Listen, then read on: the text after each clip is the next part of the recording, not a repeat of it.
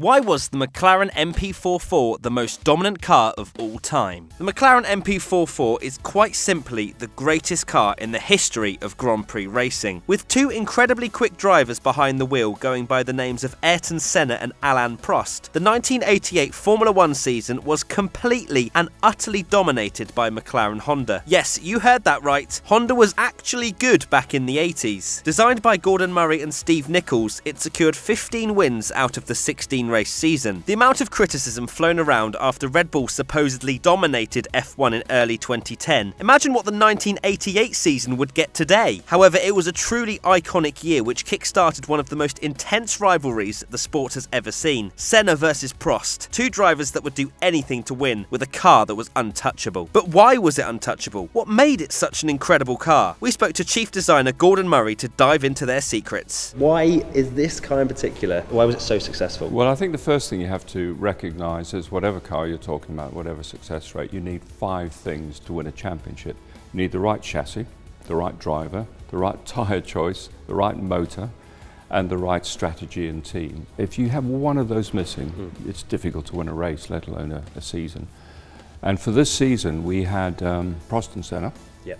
So that was pretty good. That was not ticking a the bad box. driver lineup. We had, I had a very good relationship with Osamu Goto, who was the engine designer for Honda, and they produced a cracking little V6 1.5 litre turbo. So we had that. The tyres weren't so much of a factor because we were all pretty much on the same tyres for that particular year. The team was very good. And then finally, when it came down to the car, I had a pretty clean sheet of paper when I first came to McLaren, and it came directly from the last Brabham I did, which was the BD55. Okay.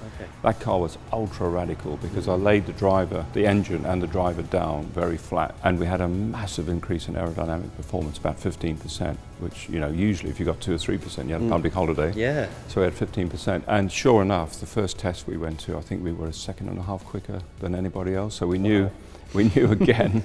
We also knew from the wind tunnel that it was going to be good. The aerodynamic efficiency, that's lift over drag, was much better, and the downforce was pretty good. It uses the same pull rod front suspension that I first used on the Brabham Alpha BD48, and it just all came together.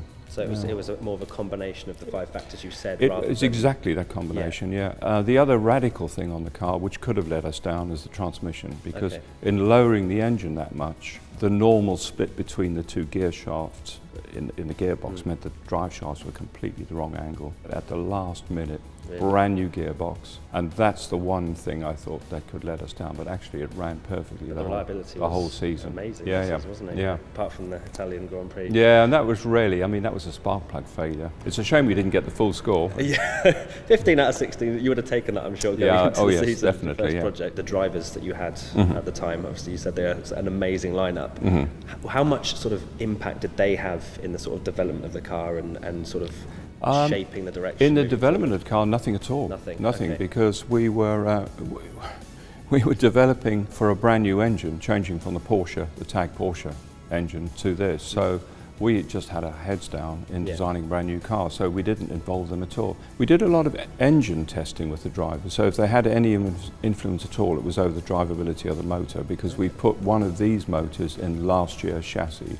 So did they know when they first got in the car and first drove it? That this was going to be... No, it was dynamite from day one. Yeah. Did you think that potentially the other teams were maybe sandbagging in testing, or did you think, no, we're actually... No, we knew. I mean, as soon as I saw the wind tunnel results, I knew we were going to be really quick, and it was the same sort of efficiency gain we got with the Brabham aerodynamically, so it was what I was expecting. So where does that rank?